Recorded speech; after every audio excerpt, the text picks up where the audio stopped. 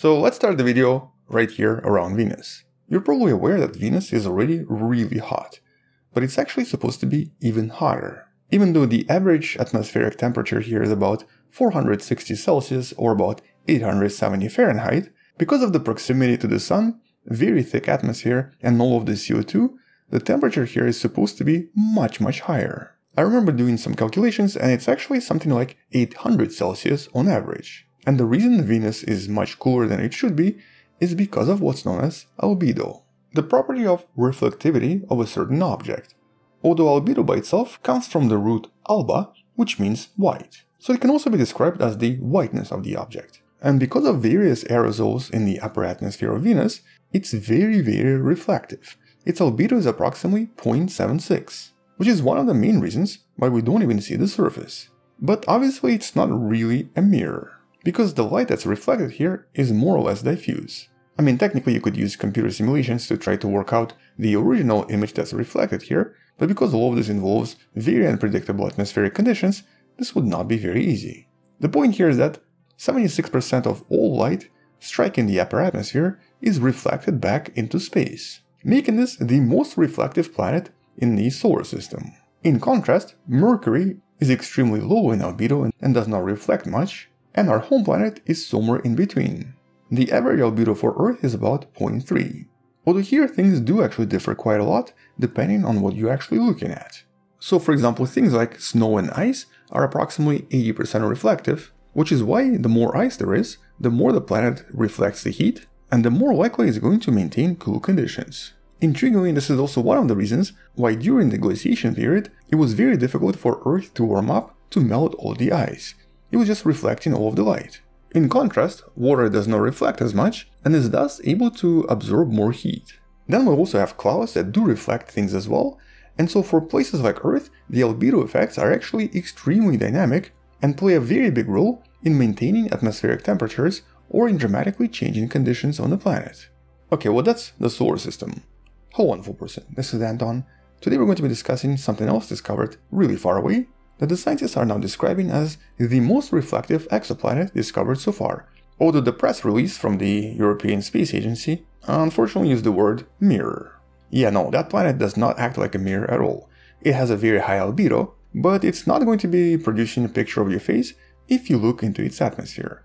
Anyway, so what exactly was found, and why is this planet kind of exciting? So once again, this is one of those planets that technically shouldn't exist, or at least it's a planet that we didn't think would exist.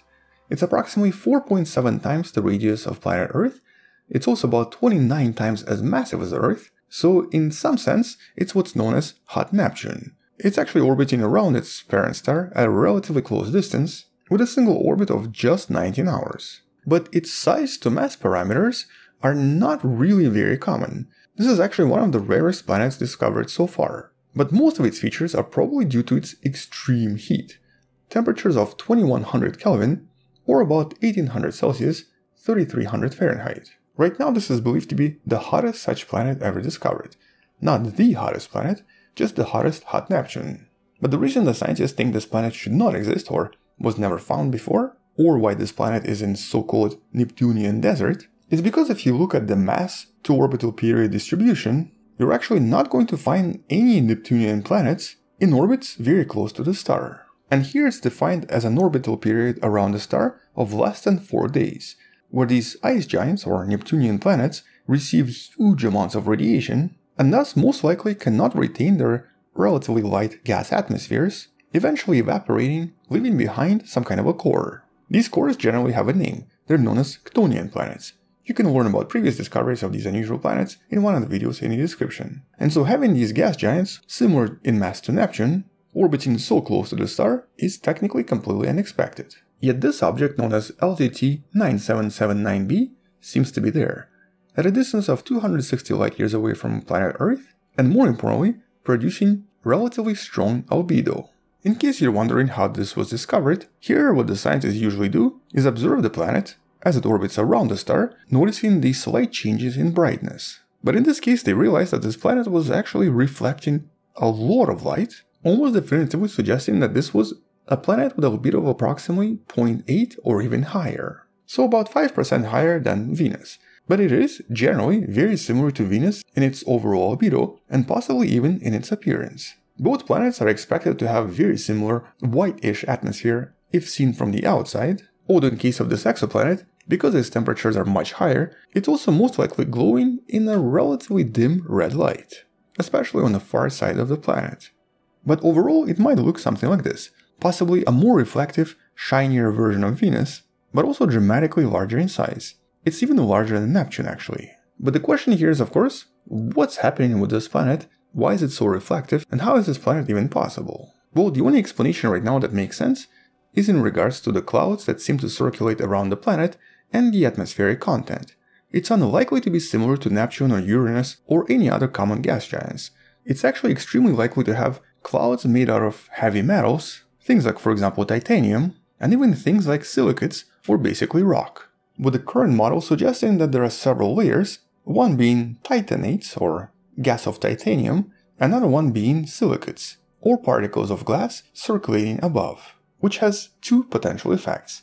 One is the increased albedo, or reflectivity of the planet, and two, because this gas is much heavier, since it's made out of bigger atoms, despite the proximity to the star and despite this being a gas giant, it's able to create a permanent atmosphere that does not escape and actually stays around the planet, forming a very unusual cloud deck. And here honestly it's even difficult to imagine what any of this would look like.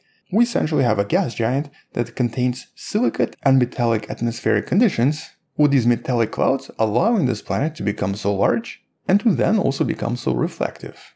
But since this planet is also slightly more massive than Neptune, it also has more gravity to hold on to a little bit more atmosphere. And so it's most likely a combination of different factors that allows this planet to physically exist and to possibly even maintain permanent atmosphere without losing too much. It's also quite possible that this planet was a lot larger before and potentially contained a lot of other gases, but it probably escaped over time, especially as this planet migrated across the star system and moved closer to the star. Because that's probably what happened here. It's quite unlikely that this formed so close to the star, because if it did, there's really no explanation for how this could have happened.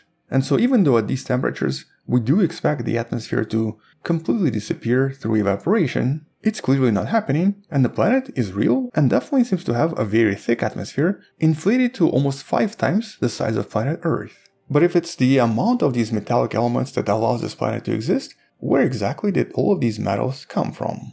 Generally we don't expect gas giants to contain that many, so there's maybe a chance that it did involve some kind of a planetary collision. Or maybe it basically ate one of its smaller neighbors, which could have also resulted in the change of orbit, making the planet approach much closer to the star. Although naturally, similar metallic conditions and metallic atmospheres have been seen around much more massive planets similar to Jupiter. It's just a little bit more difficult to explain when a planet is less massive, and especially when a planet is very similar to Neptune or Uranus. So definitely a pretty unusual and a pretty cool discovery.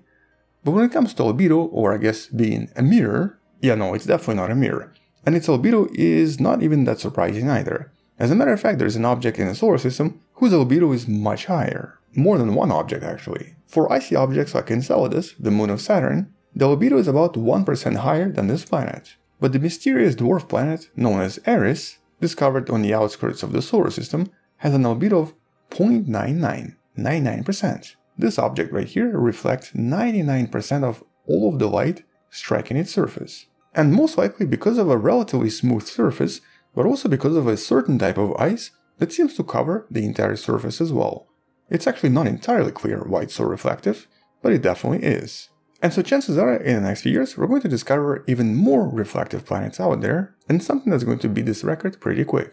In contrast, you might want to check out the video about the least reflective planet discovered a few years ago, somewhere in the description. That planet was basically pitch black, and having such a low albedo is even more unusual. But anyway, until future discoveries from some kind of an exoplanet, or until another unusual planet that shouldn't exist, that's pretty much it. Check out all the relevant links in the description below. Thank you for watching, subscribe, share this with someone who loves learning about space and sciences, come back tomorrow to learn something else, and maybe support this channel on Patreon by joining channel membership or by buying the Wonderful Person t-shirt you can find in the description. Stay wonderful, I'll see you tomorrow, and as always, bye bye.